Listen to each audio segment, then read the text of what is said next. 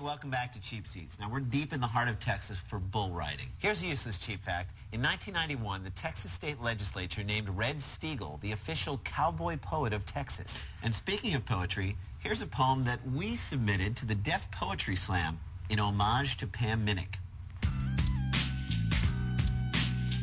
The world is a better place with you in it, Pam Minick.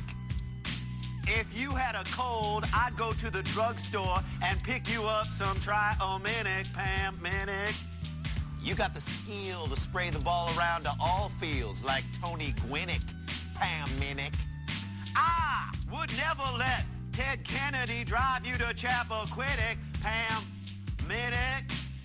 If you were on Real World 3 San Francisco, you would probably have connected most with sensitive cartoonist Judd Winnick, Pam Minick.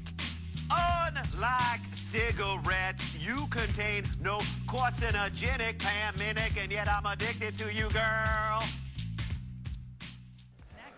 You know, this isn't the first time we've seen host Pam Minick. In our first season, we actually did a Deaf Poetry Slam tribute to the woman. Oddly, we never got a response from Pam Minick or Russell Simmons. And we took their silence to mean only one thing: do more poetry.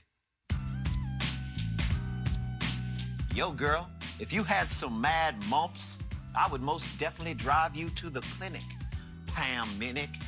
I wish you made a cameo in the Chronicles of Riddick, Pam Minick. Yo, baby girl, you more self-referential than the short-lived animated John Lovett show called The Critic, Pam Minick.